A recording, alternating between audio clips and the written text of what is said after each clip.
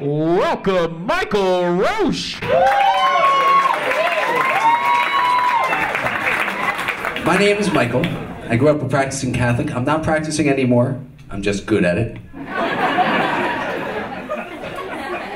Last time I went to church, parishioners knelt at the altar to receive communion. For some reason, it's not cool to kneel before a priest anymore.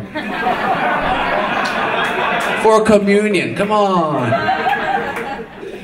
Yeah, but my friends are always like, Michael, come back to the church. God loves you. He would never judge you. Really? Because when you die and go to heaven, it's literally called Judgment Day. And that sounds like an exclusive nightclub.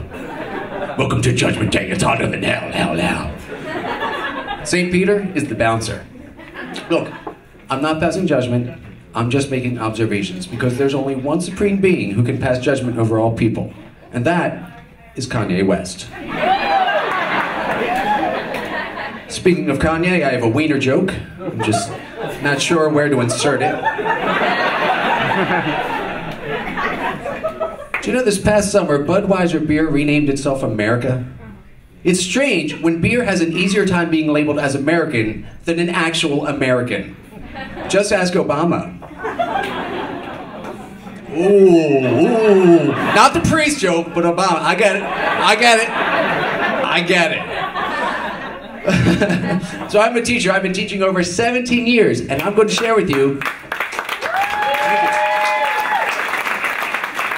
I'm going to share with you the 3 big reasons for becoming a teacher. June, July, and August. But did you know a teacher was arrested on the first day for showing up drunk and not wearing pants to work? Do you wear pants to work? Yeah, I hope you said yes. Because unless you're a news anchor or a cartoon character, you might not want to be Donald Ducking it to the office. I can assure you, I always come in my pants.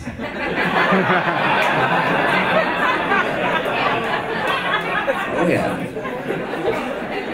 Does anybody else get suspicious when they see brownies in the office? Like, are these gluten-free? Sometimes my wife will ask me to go food shopping, and I'm like, huge mistake. I like to buy things like soda, potato chips, frozen pizza, chicken wings, ice cream, cake, mac and cheese covered with noodles, or as Chris Christie calls it, breakfast.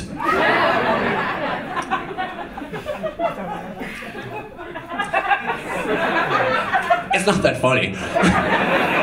You're right. So I am the father of 4, which means I have mastered the art of lying. If I get any better at lying, I could be president-elect of the United States of America.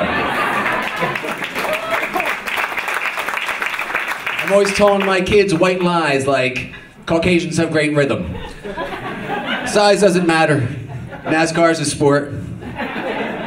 When I'm holding my baby in my baby bureau on a chest level and a woman starts talking to me, I have to remind her, hey, my eyes are up here.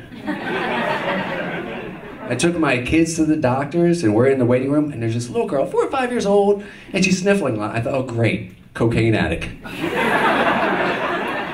And the doctors are so quick to prescribe medication to kids nowadays. It helps with their ADD. You know what they called ADD when I was a kid? Childhood. That's why kids are so screwed up, because parents are buying drugs for their kids. They even earn their drugs. They're not running from the cops and hiding from parents like back in the day.